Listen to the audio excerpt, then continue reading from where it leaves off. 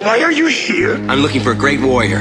So what kind of warrior have you been? The way of the warrior. He needed a warrior's mind. Clearly, this was all planned by warriors of... Warriors. Now is the time.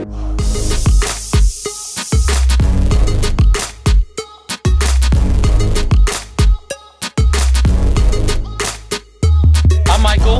And I'm Shannon. And you're listening to the Warrior Impact Podcast. Welcome to the Warrior of Impact Podcast. We are streaming live in our Facebook group and coming to you live wherever you listen to podcasts. So I just want to do like a quick recap of our first episode because I think we covered a ton. And we did. After listening back to it, I realized how much we really went into, and in one episode to cover that much, I think is a pretty good foundation, right? Like I think that to be able to identify, you know, what we're even doing, why we're here, what we're talking about was just a really great way to kick this off. And then obviously we're going to do that today a little bit more and next week as we go into my story and really help bring it full circle for Warrior. But wanted to kind of like save some of the space real quick and kind of chat and, you know, get some of your feedback from how you felt last week went and what were your biggest takeaways, Shannon? I really enjoyed last week. I think for me, it was a revelation that I really enjoy this kind of platform that I wasn't sure. I was kind of, you know, a little iffy about it, but I really enjoyed it. It made me a lot less nervous than I thought it would be. And I feel like for myself, it's a big push because, you know, we're taking our own advice. We're doing the actual thing that we tell people to do, which is to just start where you are and really embrace who you are, what you are, and just be more visible. Yeah, I think that it certainly elevates our conviction. Mm-hmm. You know, I think that it was a really cool opportunity to really lay it all out, the blueprint. And I think that the fact that we are able to recognize just how much we live into that, I think really accelerates what we're trying to do here on this platform with the podcast. It's okay. I know for myself, and you're going to hear a lot about that today and next week about, you know, how I've gotten to a place of identifying as a warrior and then to take that and really live into it so much so that our entire team does. And then the people that we work with, and it really just allows us to radiate in that the meaning of being a warrior, living out what it means to be a warrior, and sharing that with others, and really inspiring people to make that change and to live into that. And I feel like by putting that out there and that foundation of, you know, hey, these are the elements. These are what it takes to be a warrior based off of the trajectory that we're going to explain. By doing that and then now going forward and talking with people, it just gives me the I don't know, it fills me up with so much joy that we get to really dissect some of these things that a lot of people will never talk about in their life. They don't think about what these things do on a day-to-day basis in their daily life. And so by being able to be in this position to challenge that and to challenge people in, you know, and I think this is a positive form of challenge. Like, I'm going to challenge you to just see just how amazing you really are. I think it also gives us the opportunity to let people know that even if your own life, you don't think about yourself as a warrior, I hope that we give people reason to see that they really are, that each and every one of us has that warrior spirit. And even if you think what you do or who you are isn't important, that each and every one of us has an impact on someone else. And so we all have it within us already to be a warrior. Absolutely. Absolutely. And so I think that is a perfect segue to really kind of starting what we're going to talk about today. In preparing for this episode, I recognize that I have not really shared my story in this full capacity since really launching the coaching business. Like, I think we've done some like Reader's Digest versions of it and really given snippets here, but it's been years since I've laid out my entire story. So I want to spend some time today really going through what started this whole thing. You know, my journey my journey to at least understanding what it means to be a warrior and really recognizing the strength. And then next week, what I want to do is be able to connect the dots and really be able to share how the strength that I talk about finding today was put into a position that figured out what to do with it. And that's ultimately how we got to where we are. So we're kind of doing this a little out of order. Last week, we kind of set the precedent. Now we're going to kind of do, these are kind of the prefaces. This is how we've gotten to where we are. So right. Kind of jump around a little bit just because, want to make sure that I cover as much as we can today. But we'll kind of just get right into it. And then, if you want to put in your insight, we'll make that happen. So, kind of the overall view is that, a lot of my journey, a lot of my path has been a health journey. When I was born, at 7 months pregnant, my parents found out that I have a heart issue, and they didn't really understand the severity of it. But they would, do the testing, and, as a mom, I'm sure you can recognize that, that heart-wrenching approach to, recognize that, hey, your child's not going to be normal, and that's what we want for our children. I'm a parent too. Right. You want your child to be healthy. And so at 7 months pregnant, or maybe around that area, they gave my parents the option. They were like, your child's not going to survive the birth. And so they gave them the option to have a medical abortion, knowing that, there's no way this child's going to survive this. His heart's growing abnormally. He has tumors on the inside of his heart that are bigger than parts of the heart.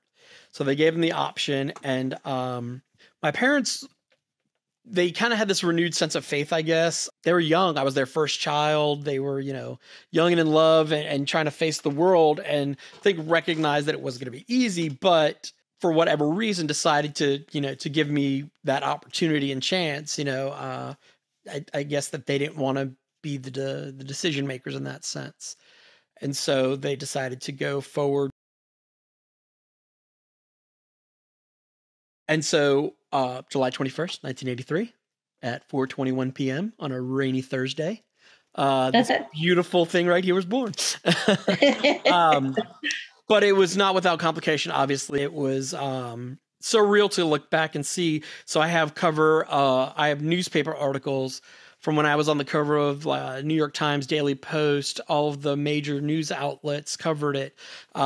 Miracle baby born. And it's, in hindsight, really cool to look back at. But at the same time, it's when I can recognize now when I kind of had my cross to bear. How do you think your parents were able to deal with that? I can imagine myself. I was right at my due date, and I couldn't feel Anya move. That's my daughter. And I know I was terrified. And, I was only a few days away from giving birth. I can only imagine what your parents went through. So were you premature? I was just a little premature, but it was kind of intentional. But it wasn't premature in the sense that I was going to be any more at risk. Right. So I don't know. I don't know how to answer. I think, what I've learned as a parent is you just do. Right? Like, we don't have it figured out. Like, you kind of there's not a lot of times in your life where I think you can get away with the "I'll figure it out" mentality. But I think as parents, that's all we can do. You can prepare, you can do all these things, but it's "I'll figure it out. We'll do it live." Going back to last week, I guess, every parent takes a leap of faith, right? Mm-hmm. Yeah. And I have to imagine that that's what it was for them. It was, we're having this child.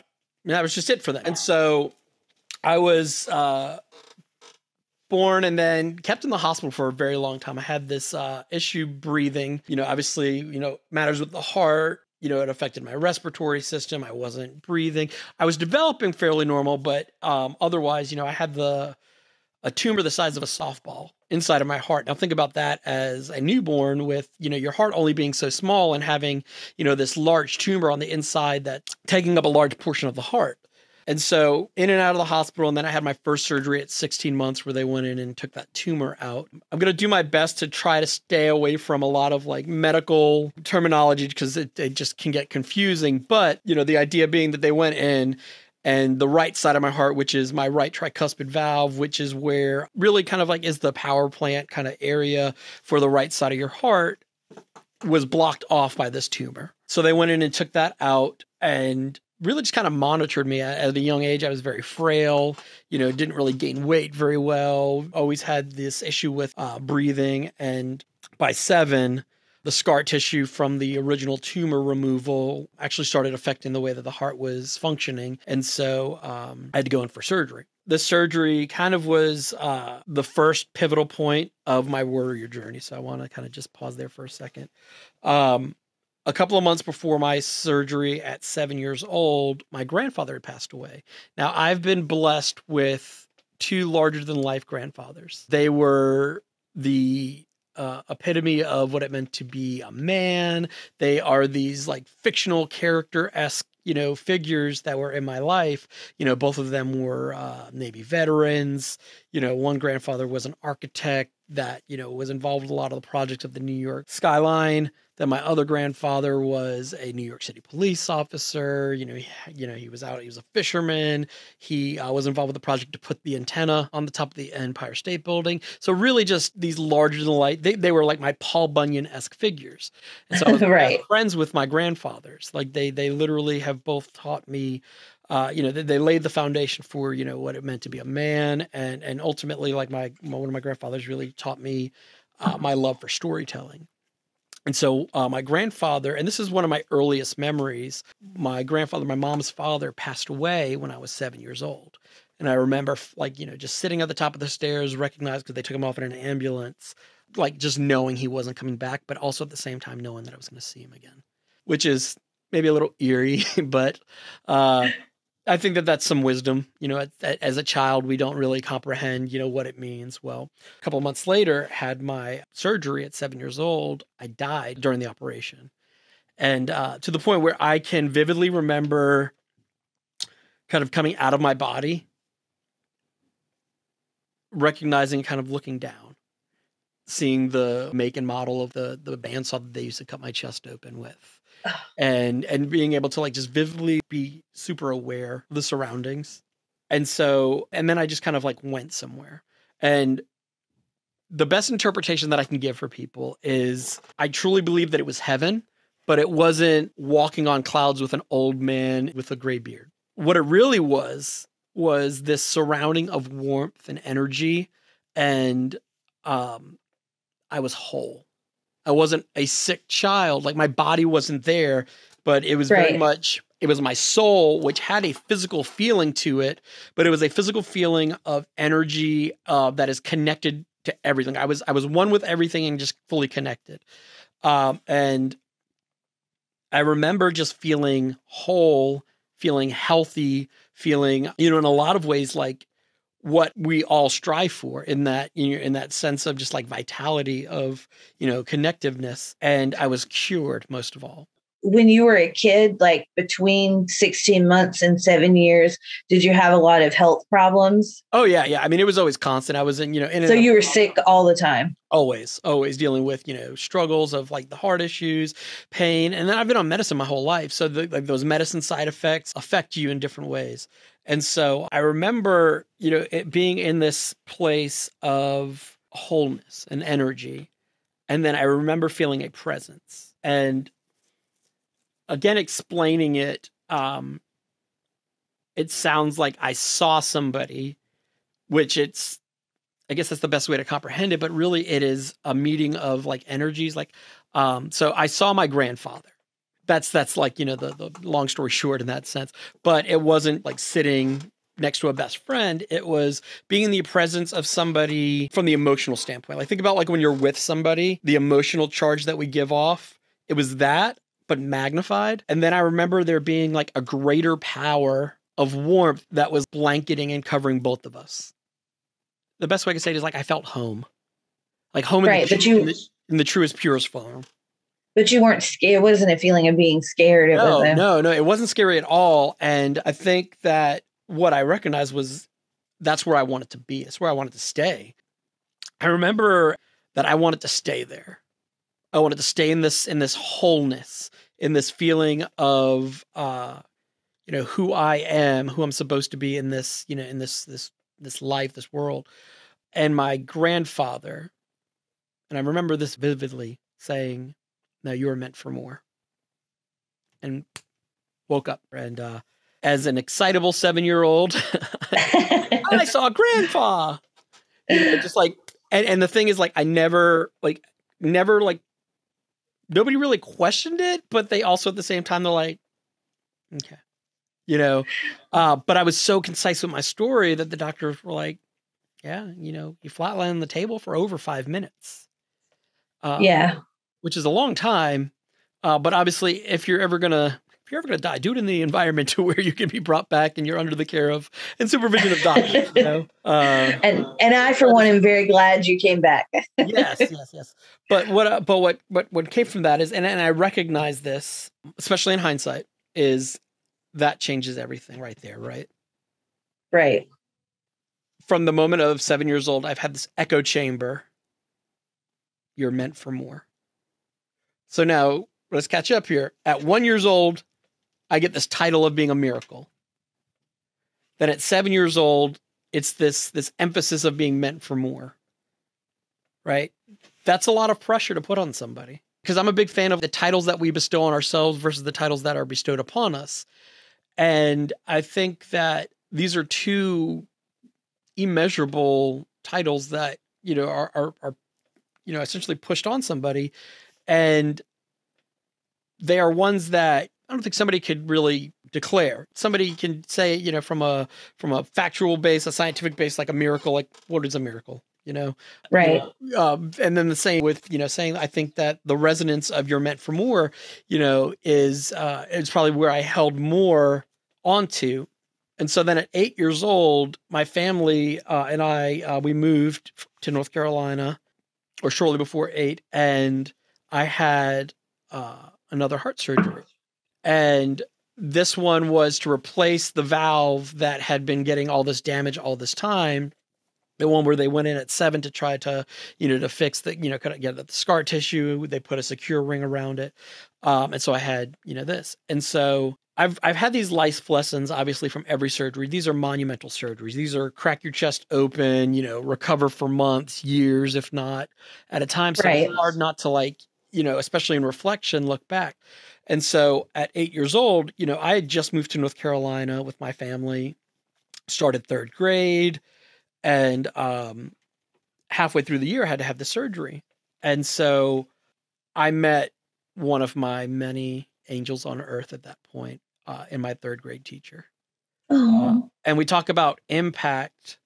Obviously my grandfather's made a lot of impact on my lives. And this was, I feel like there's other people that, that have made impacts in my life that are not family up until this point. But this, my 3rd grade teacher, Mrs. Congleton, demonstrated in a way that I would say, really created more of the path to where I am now, the path of service to others, so that I didn't have to be left back at 3rd grade. She would drive from Holly Springs to Duke Hospital every afternoon on her own account and teach me.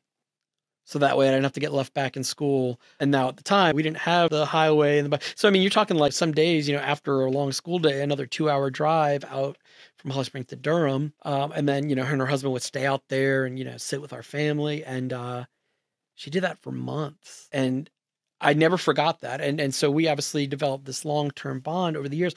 But I think that this is a great example of the beauty that can come from tragedy. It's kind of looking at what people do. Because I mean, the surgery was obviously a major surgery, but I survived that. I was able to get through that. It's what transpired around me that oftentimes, kept me going and kept me realizing like, wow, there's a lot of beauty in all of this. And I remember, going through the recovery process at that age, and I went for one follow-up appointment, and we're driving to Duke. Because back in the day, you just had to go right to the main hospital for your, there wasn't a lot of satellite campuses and things like that. And this is how powerful a manifestor I am, for better or for worse. My mom and I were driving in the car, and we passed the exit, and it says Duke Trauma. And I was like, Mom, what is trauma? You know? And so like that's like an exit before the main hospital that we'd go. And she explained, kind of like it's the equivalent of like emergency and things like that. And so we go do the, the checkup. And we get home. And when we get home, of course, there's no cell phones at this time. We were talking like early 90s. There's a message on the voicemail on the box. And it's Mrs. Rowland, we need you to bring Michael back to Duke immediately for emergency open heart surgery. So we went right to the trauma center. Like that I had, so conveniently asked about earlier in that day. Well, it turns out my body rejected the valve and it was not doing well. It clotted over and it was having issues. And so went in only a couple of months later, had the 4th open heart surgery to try to clear this up. Now, luckily, after this surgery, I was able to kind of begin to navigate the equivalency of like a normal childhood. I think. Right. So you were able to be more active, have a better quality of life, get out, do things. So active is a little hard. So I was a Make-A-Wish kid. So after then, I had my Make-A-Wish and, well, what do you want? So I've always had this like athletic drive, but I was not like, I had to stop playing baseball when we moved down here at 8 years old because I couldn't go into fast pitch just because they were concerned about, if I get hit in the chest. I was fixing to say if that ball hits you. Yeah. So I had to stop doing that. And so I wanted to do something. And so I remember watching something at a young age and getting introduced to Mark Spitz, Olympic swimmer with a heart problem. And I was like, somebody like me, right? Because when we find people that identify us like that, we tend to get drawn towards that. And so I was going to say that must have been a big inspiration for you. Well, it was because, up until that point. And so I had known a couple of other people with my condition, which is a rare condition, but at that point they'd all died. Yeah, it's scary. I met other kids and it was a matter of kind of always bracing ourselves for when, not if, situations, which is scary. Obviously, and how do you have a childhood where you have death lingering over your shoulder? It's hard. And so saw Mark Spitz, got really, into swimming, and my Make-A-Wish was a pool. And I was out there and I would swim like crazy. And that was our summertime. It was able to, have a place where the kids can all come in the neighborhood. We would all, have fun. And that developed into having like as close to normal childhood as possible. So they built you a pool? Yeah, they came in and built the pool. They leveled out the yard. I mean, they did a fantastic job, and they really took care of us and making me feel, like a normal kid, which is, really what the goal is.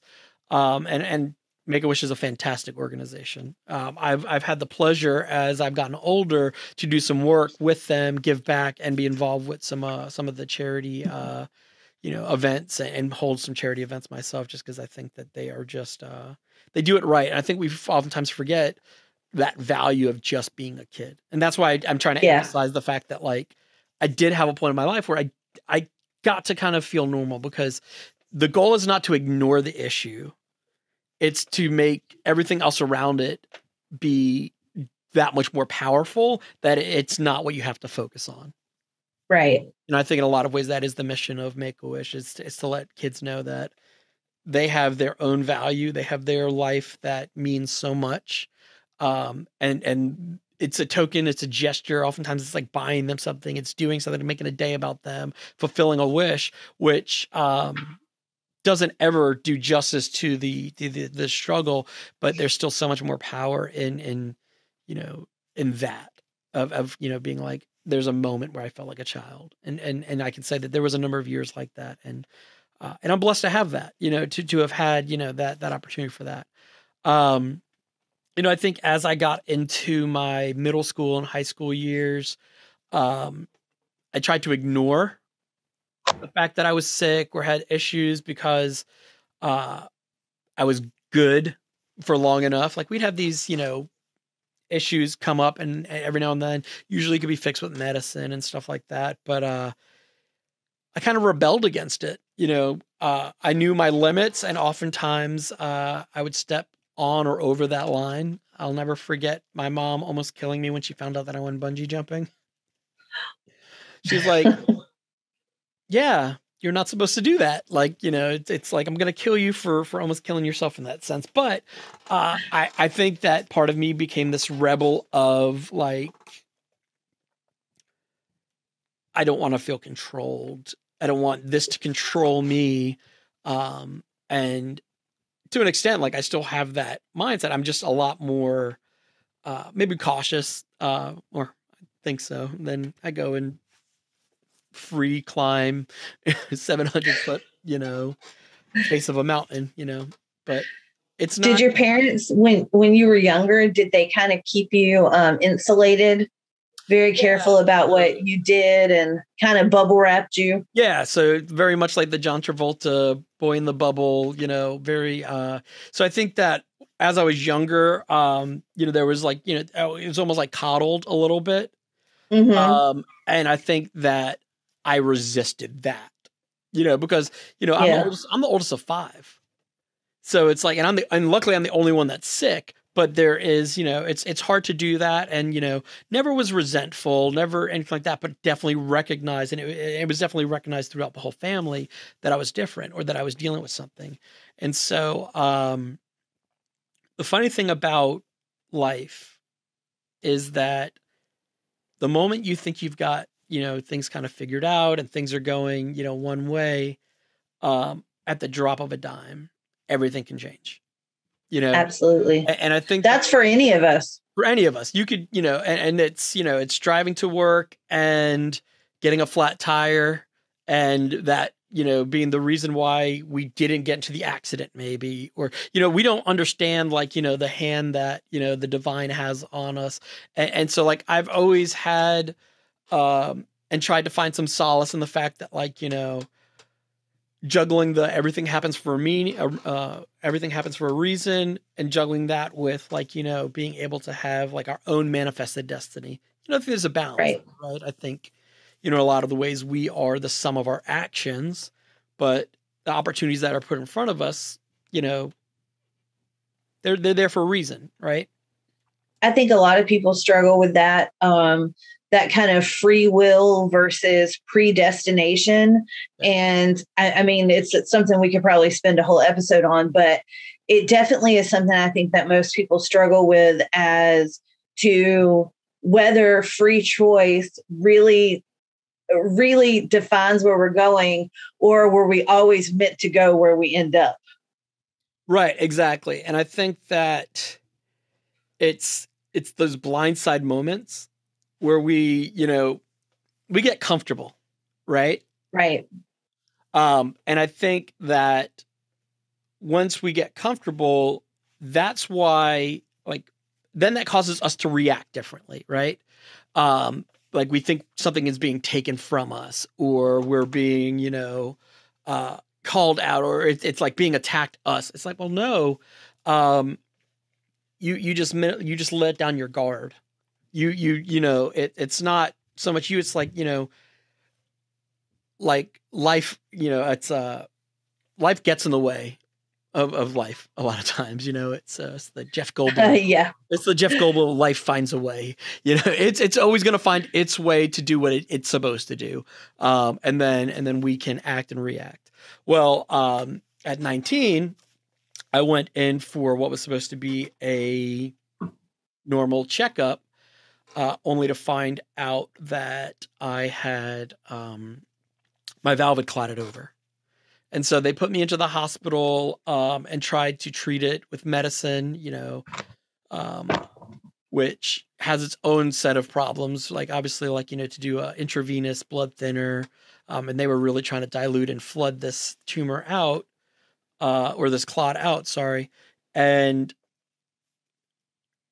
they just recognized after a couple of days, like, it's not going to happen. At this point, like, they'd given me, direct like heparin drip to the point where I had a PICC line in, I had 2 IVs, and they were just like trying to flood the system, trying to break this up, and it just wasn't working. So they made the call to go forward with surgery. And that must have terrified your parents with you being on blood thinners and everything else you had going on. I would be beside myself. Yeah. So this was as much as that so I think the 7-year-old Michael is when really the warrior's voice was first heard. You're meant for more. It's the first time the voice was like heard. And at 19, I think, is when the test of its resolve was really put forward. Because during my surgery, when they were clearing the heart-lung machine, an air bubble went through, causing me to have an embolism and having a stroke during the surgery.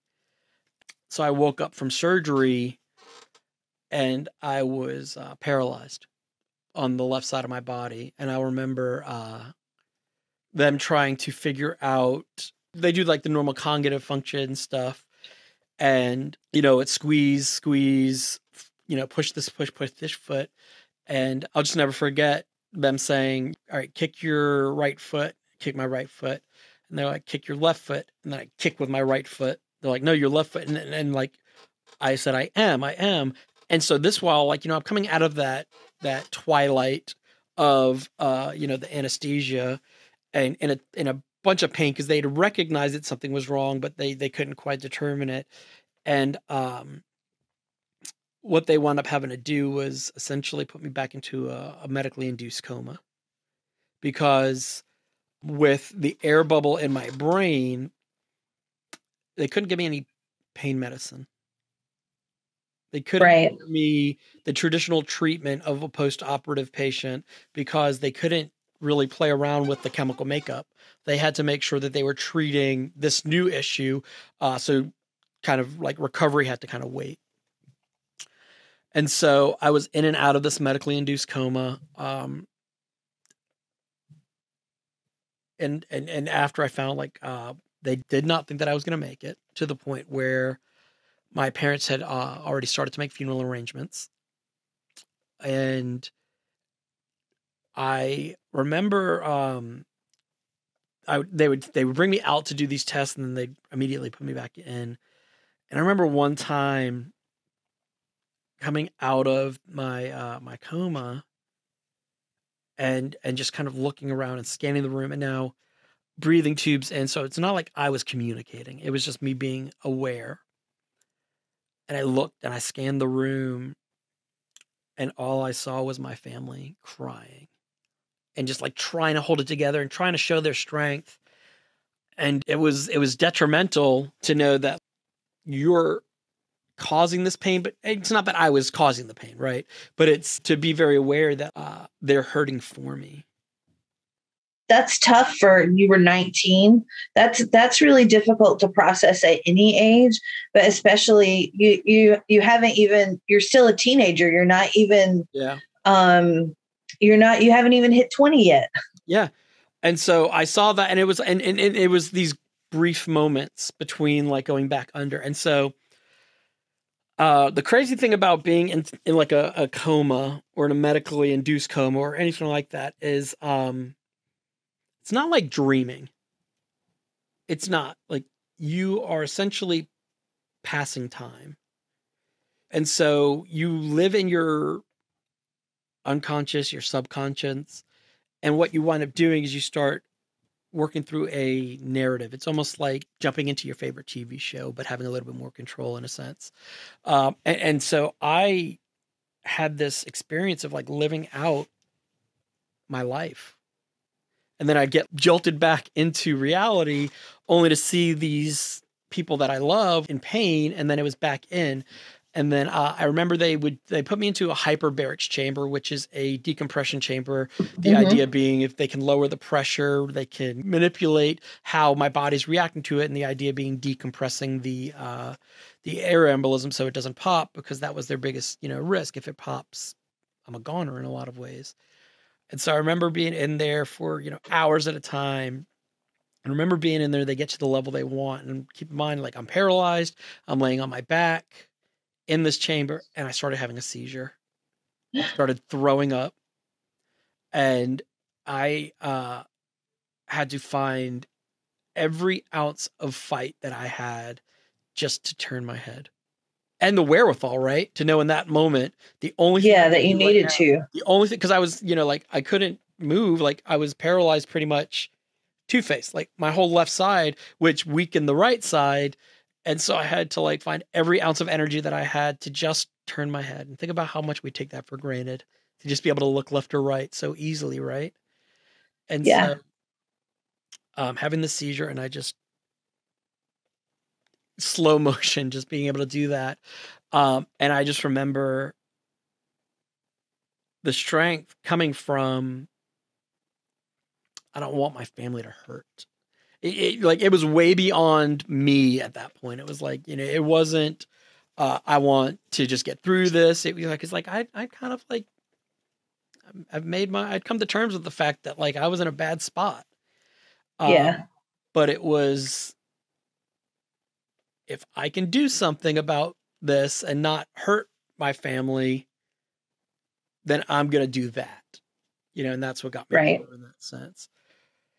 And so, I think we forget sometimes how grateful we should be for the health of not just ourselves, but for the health of our children, especially when you hear, because you were still a very young man, still a child. Yep.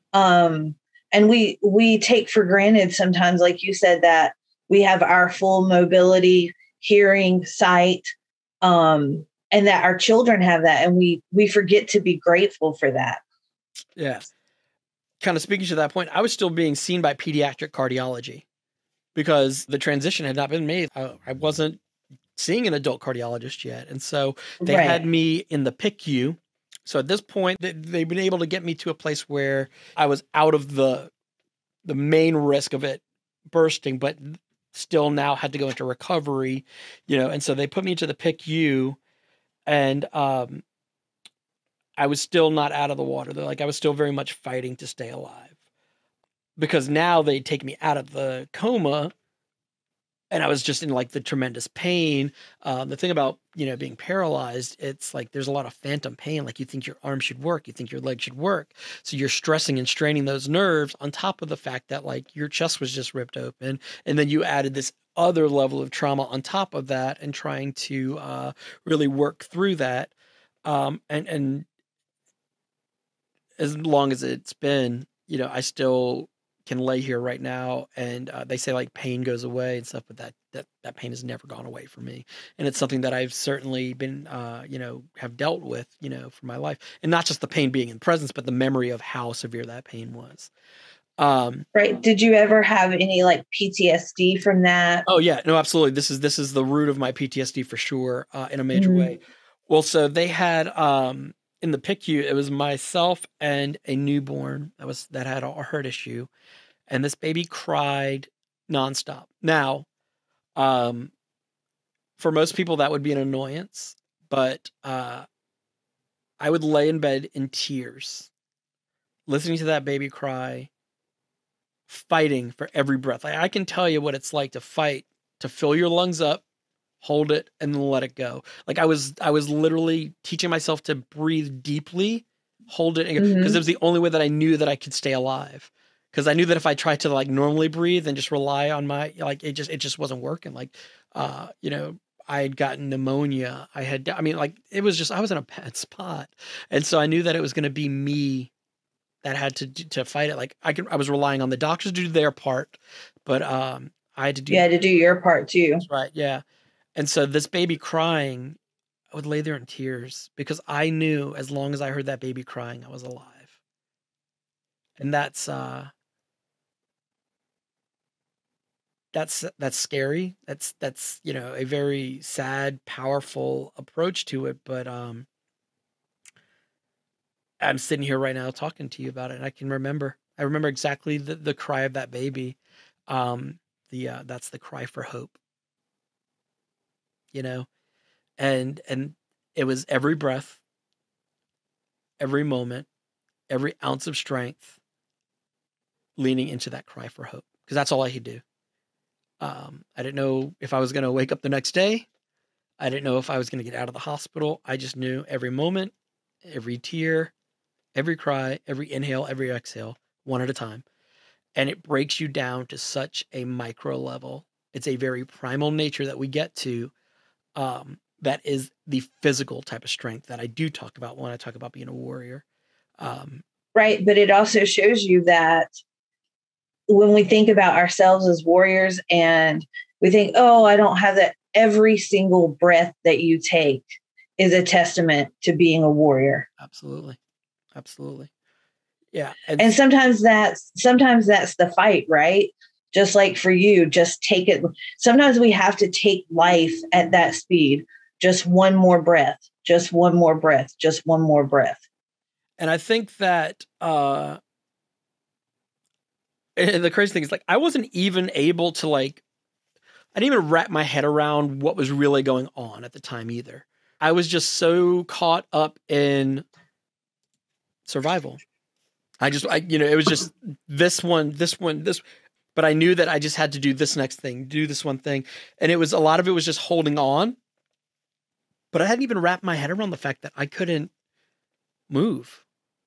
Right. I didn't comprehend the fact that I couldn't drive, that I wasn't going to be able to do the activities that I like to do. I wasn't going to there was nothing that was going to be normal after that.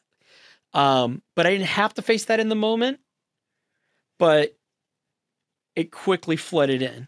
Right. And I think at 19 years old, I was very energetic, very outgoing, very, a lot of ways, me, who I am now, turned up to 11. Did that lead to some depression and anxiety for you? So that's where I started to I really went to a dark place, and I did develop PTSD. I started having nightmares, night tremors. I mean, think about being 19 years old, having to sleep on a mattress on your parents' floor, your parents having to pick you up to put you into a tub, take you out, to put you in a wheelchair, to carry you down the stairs to get you into another wheelchair. Friends not really knowing how to be around you, so they kind of shut you out. It was unintentional. I don't fall any blame, because, I still had a lot of people that showed up, but I also understand, at that time, like at 19, do you really know how to be there for somebody who is, going through some real shit? Like, I remember the girl that I was dating at the time just saying, I can't do this. And like, I remember being angry and hurt, but I get it. I get it more now, obviously. But yeah, I think I got it then too. But, those things have a toll on you. You're laying around all day in a ton of pain. You're on pain medicine. Your life kind of stops. Yeah. Like, I was in college. I had to drop out of college. I didn't know what the next chapter was going to be. I didn't know if I was going to be alive long enough to even plan anything. And then I would have these horrendous dreams, these nightmares of the doctor walking into the house, walking up the stairs, standing over me with the scalpel, cutting my chest and taking my heart out. Yeah. Every night. Sweats, tremors, that pain was going to be with me forever.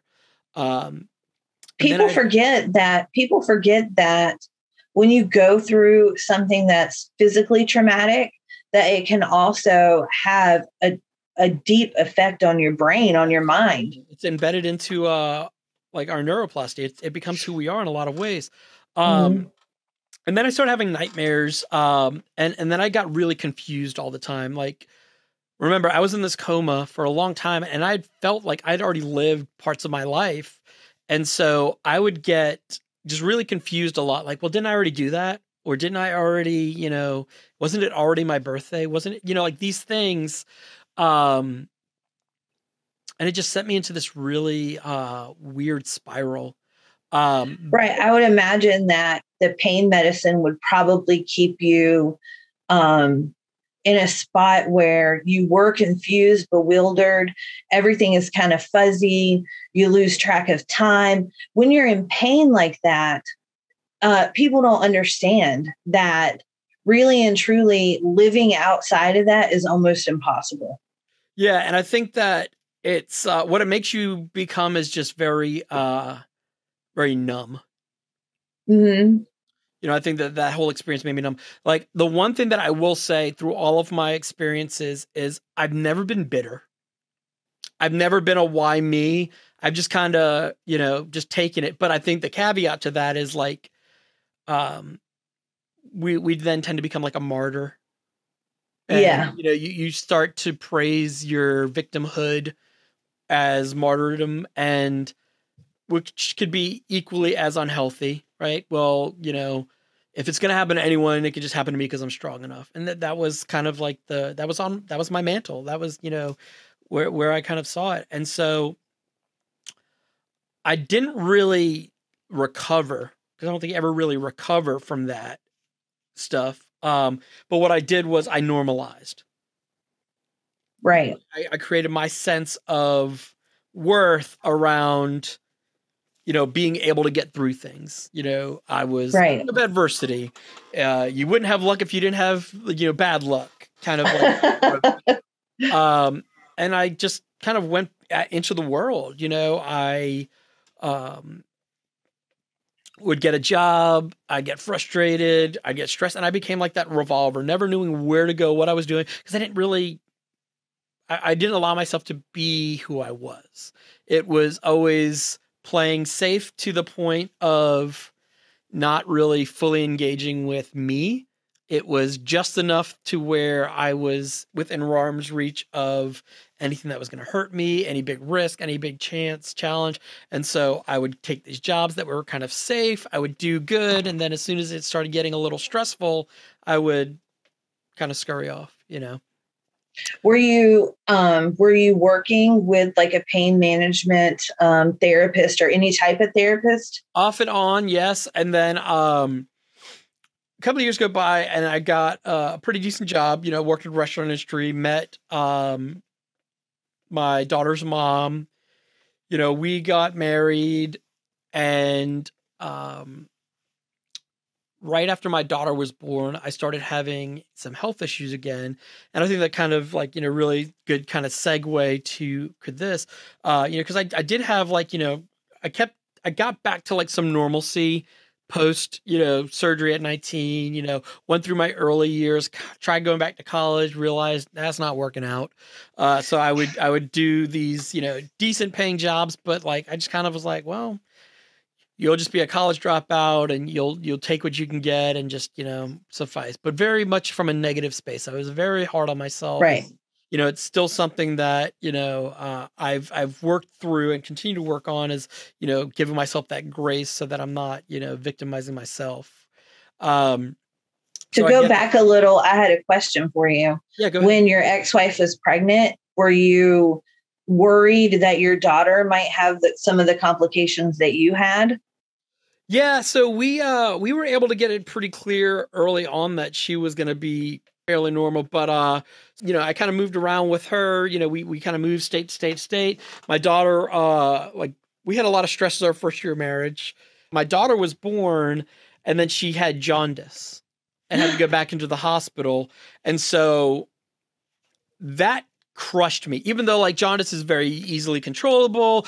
She was on the Billy blanket. We got sent home with the UV tray and all that stuff. But as somebody who dealt with pediatric illness, it definitely triggered the idea that like your child is not going to be healthy and all these fears. And I went into complete worry wart. Complete, like everything was about, like, it was just like my anxiety was like ramped up. And so at that point, so stress always manifests itself in a very physical way for me. Obviously, with my heart, I have to be very smart about how I decompress and how I work through stress management. And so my daughter was born, going through all the stress, and my heart just started having some issues again. And so at that point, I started working with a pain management at that point and going, and really therapy as an adult, and really it's something that I should have like done, kept up with. But I was trying to, I was disassociating. I was being very delusional in that I could control and fix and just create the reality. All the things that I've learned that we can, but we got to do it the right way. Right. And so, and it goes to show also how the link between your physical health and your mental health. Absolutely. Yeah. And so I started going through that. And then with the pain management, they recognized that like I was having a lot of issues with like inflammation and all these things. So I had to have these 3 procedures done to where they put these like rods through your back into your chest cavity. And it's supposed to do like lidocaine, like morphine. And so it helps with the pain stuff, but it also helps with the inflammation. And so I had to have that done. And I went out on from work because I couldn't function at work. I was a restaurant manager working like 70 hours a week. Yeah. And it was just putting way too much stress on my body. So new baby, these health issues and stuff. And so started seeing the demise of my marriage, on top of that, because it's hard to be this strong rock amidst, so much turmoil. Yeah. And, we wound up moving out of state because my couldn't work, so we moved out of state to be close to her family. And shortly after, we wound up separating.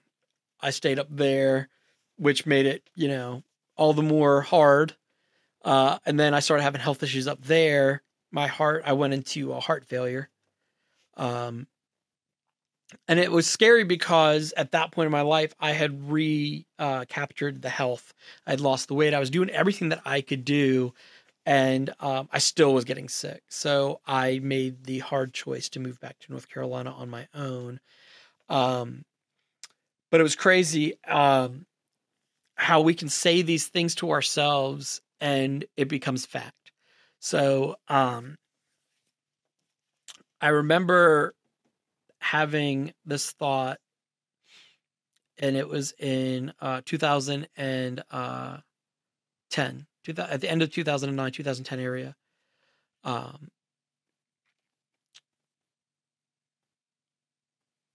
You're going to spend the next 10 years in a drought. That's something that when you tell yourself that you can actually make come true, but you haven't been in a drought for the last 10 years. No, I did. From 2010 to 2000 and like that's what happened. I got separated and spent the next 10 years doing things the wrong way. It was because it was the you like the words that were coming up. You don't deserve success. You don't deserve love. You can't have all these things that you want. So give up. You just give, and I'd walk the line, but always like, it was like something kept me going steadfast. And it was that strength that I found at 7 years old. You're meant for more. It's the strength that I put on display at 19 years old that, dude, you can literally make your body breathe. You can get through it, right? And so what I wound up doing was getting help and really working through. For 10 years, it took me to work through the process of dealing with my PTSD. That was a lot of trauma to unpack. Yeah, and I think it's recognizing what's just real anxiety in the moment, what's depression that's environmental versus conditional.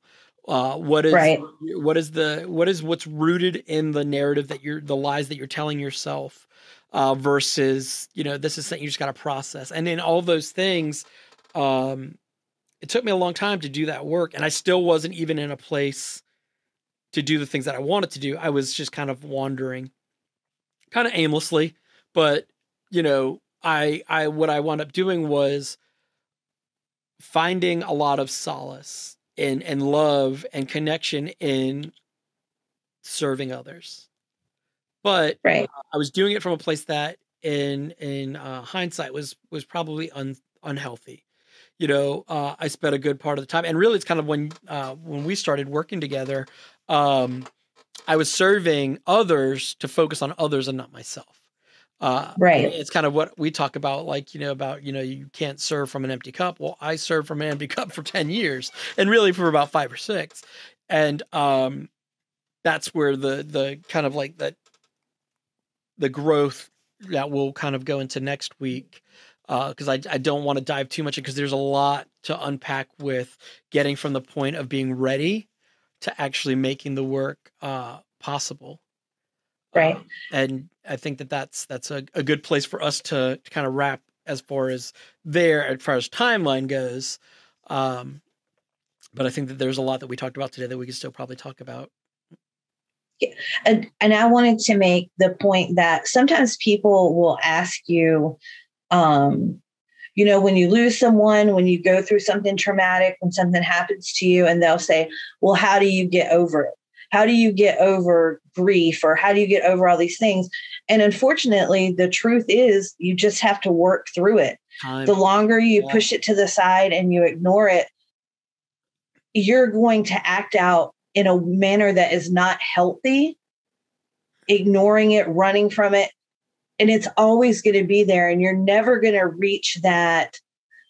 You're never going to reach that pinnacle where you can begin living your life again until you go through it and you work through it. And it's just unfortunate. There isn't an easy way to do it. You have to put the work in. So when I was 19, after my stroke, I had a friend give me a book that changed my life. It's Siddhartha. I don't know if you've ever read it or not, but it's essentially the several times actually. Yeah. So it's actually part of my continued reading. Like I'll pick it up. I've read it literally probably hundreds of times. I've bought and given away copies of it so many times because it is a monumental book for me. And it's no matter what you believe, it's the walk of the Buddha, but it really helps recognize the power of self while also identifying the that selflessness is not a negative thing. In fact, it's like a value of energy. It's not displacement as much as it is like awareness. And going back to last week, what we talked about with a little bit with Beth was the power of words, right? Mm-hmm. This simple Siddhartha is not a long book. It's not very long. It's an easy read. But just those words crafted in that manner had such an impact on you. Oh, it's a beautiful book. Yeah. And we can do that for ourselves. We can create a narrative of words that can be powerful for us internally in addition to things that we read externally. Yeah. And I'll tell you, I've read Siddhartha a couple of different times, and every time I read it, I find something new. Absolutely. Absolutely. And then when I got separated, I became an avid reader, and I took that time to be, so I was, I'll share this. When I was, I was with my church in the, I was in the Catholic Church for a number of years. And I remember going to, talking to the priest, and, I was torn up about the fact that I was getting divorced.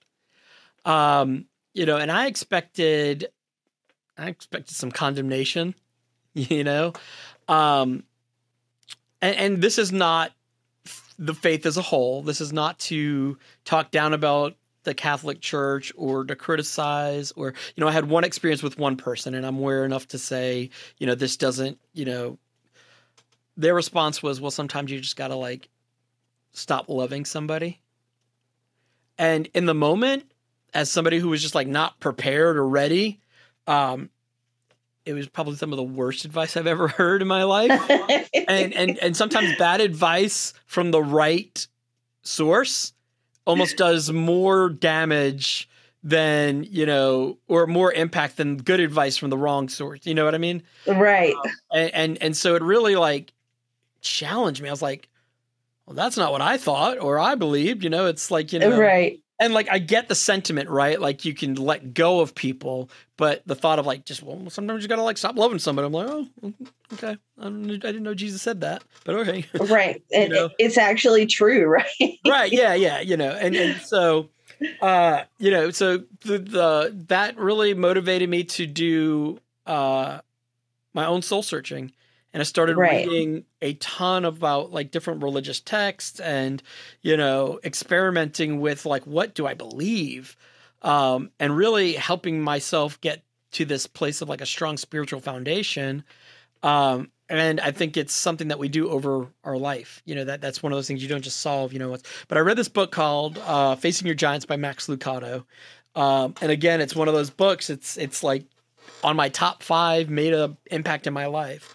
And the premise of this book is really following the story of David, and using the example of like, the shepherd boy who became like a king of men, and you could replace king of men with warrior and it'd still hold weight. And the idea being that, David walked into a battle surrounded by soldiers with armor and shields, facing off against Goliath, this giant of a man. And he walked in his stride with his satchel and his slingshot, just picked up 3 stones almost casually and with confidence and slayed the giant. Now, it wasn't so much that he just did this miraculous feat in that sense, as much as without recourse, without even knowing how he was going to slay the giant, without stopping to get a sword, without stopping to do all these things. He walked with confidence that he was going to face that giant. And so that's the premise of, when we look at fear, oftentimes when we run away from fear, all it does is amplify the fear and make it so that when we do have to face it, which eventually we have to face it, it makes it 10 times bigger, and it makes it a greater giant than if we run towards it in battle, because we are well equipped to face our fears already. I was going to say, the only person we have to convince is us. Yeah. I was going to say there's 2 things that story can also teach you. And that is 1, think out of the box, right? Right. And then 2, that you already have inside of you what it takes to be a warrior. And you can do that with what you have right now. Right. Whatever is with you, you have the power to be a warrior. You don't have to have a shield and a sword and armor. You can take what you have right now and you can think outside of the box, and you can slay that giant, right? Yeah, absolutely. And I think that was, for me, exactly what I needed in the time that I needed it. Mm-hmm. And then, I was introduced to, the world of metaphysics. I reread Aristotle's Metaphysics, and really started diving into and understanding meditation and transcendental meditation and yoga, and really trying to learn to be one with myself. I attempted very poorly to interpret and read, even in translation, the Quran and the Torah, which I would love to at some point, to be able to get my headspace to do that. Because I think that, the intent behind these scriptures are, for fulfillment of awareness of higher powers. And so I don't see it as like this blasphemous approach to explore. Oh, no. I think, my goal is always to, it's that thirst for knowledge of enlightenment. Because I want to be able to come to the table and have a voice, but I think it's important to do the due diligence to know what I'm talking about, or at least to know what I believe in, to have an opinion, to have a conversation. And so these moments of self-discovery and awareness come from shedding that banner of being the king of adversity, and really, at least at this point in my life, recognizing that I was strong enough, and that's about as far as I knew. I was like, I knew I can get through it, but it was always and really more importantly, I think recognizing the patterns, like, oh no, there's a lot of things that are going wrong in my life, but I started to at least recognize that they were going wrong. Right. And, that's a first step, I suppose. I'm not recognizing that I'm saying that I'm not good enough, recognizing that I'm saying I don't deserve love, recognize that I'm saying I don't deserve success. Because some people don't even recognize that they're saying that. Right. Well, it's true across the board, no matter what issue you're talking about. To solve an issue, you first have to recognize that there is one. Oh, absolutely. Yeah, absolutely. And I think that the key, and maybe like one of the walkaway points, because like obviously we spent the last hour with me talking about just like really my health stuff, started talking about like some of the real world implications. I think the key to remember, like we kind of talked a little about grief a little bit there, is that I don't compare tragedies, and like my goal is for nobody to, like, right. These are my trauma, my tragedies, but what is monumental for me is a very interpersonal journey. For some people, the most tragic thing that they'll ever deal with is losing a loved one. For some, the most tragic thing is divorce. For some, it is, losing a job. We can't counterweight our hurt. Like your hurt is no more or less important than mine, and mine is no more or less important than yours. It's our pain. It's our tragedy. It's, where the power of that comes is what we do with it. And I think it's just really important for me to make sure that people do recognize that. Like I'm not going on this hour-long diatribe to glorify the pain or to try to, what I don't want and what I don't like. And when I would go and do like speaking, when I was doing that, is, don't say it for pity, and I don't say it to get you into a place of comparison. Oh, your life is so much harder. Well, no, your life is, they're equally hard. Pick your hard. Right. It's like, you're still dealing with your level of hard. And I think that's wisdom that I've learned over the years, that, it's not that I have this triumph of tragedy. It's what I've been able to accomplish and get through. We all do. And I'm very much looking forward to next week where we can dissect that and really kind of go into how I went from being able to say, you're not good enough, you don't deserve love, you are never going to be successful, you have this issue, these patterns are going to continue, to somebody who years later can stand here and proclaim, like, and I love my life. Like, love it. I love the hardships. I love the lessons. I love the opportunities. And I love how it's playing out. It's hard work to get to that point. Yeah. I mean, I love me first and foremost. And then by loving me, I can say, I do deserve success. I do deserve love. I'm worth it because I meant for more. Hey Warriors, it's Michael, and I want to thank you for listening to the Warrior of Impact podcast. Make sure that you subscribe to us on your favorite streaming platforms and leave us a 5-star review. For more information, check out warriorofimpact.com.